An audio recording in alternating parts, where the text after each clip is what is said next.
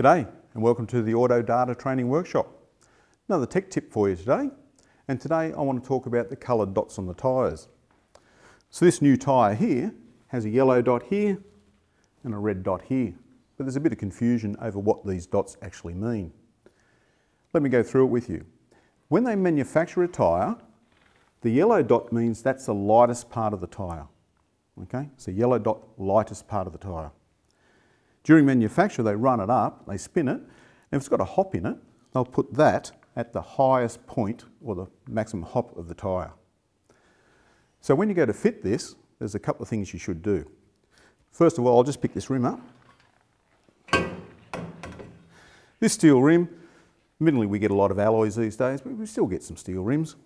Have a look around the rim, there's two different designs. This one here,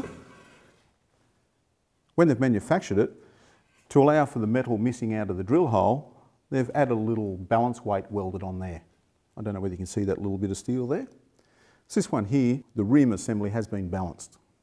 So if I was going to fit up the tyre to this, obviously that tyre won't fit on this rim, but it's the same explanation. What I would do is I'd get the yellow dot, the lightest part of the tyre, and I'd line it up to the tyre valve. This rim here, if you have a look around, if you look closely, you can see a countersink drill mark there. Not all rims have it, but quite a lot do. Sometimes it's just a painted dot, a red spot. What that means is, during manufacture without the tyre on it, they've run the rim up and it's going like that. So if you've got a rim going like that and a tyre going like that, we need to match it up so it runs true. This here is the lowest spot of the rim.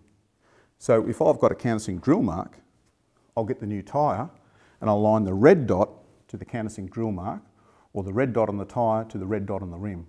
That way I'm going to have less radial run out.